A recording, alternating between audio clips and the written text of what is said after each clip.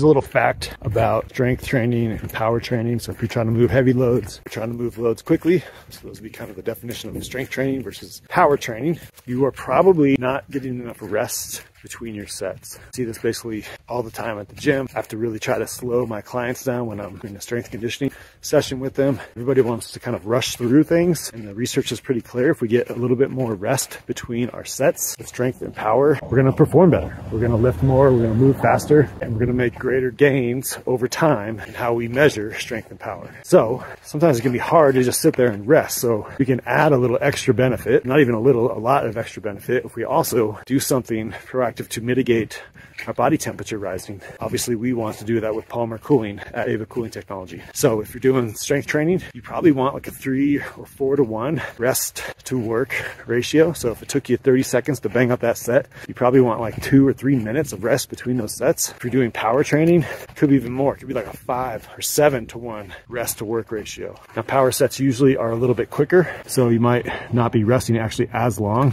but that ratio will be long. Take your time, rest appropriately between strength and power sets, and then while you're doing that, do something a little bit more active, proactive, to recover more intelligently by polymer cooling and dumping that heat onto your device.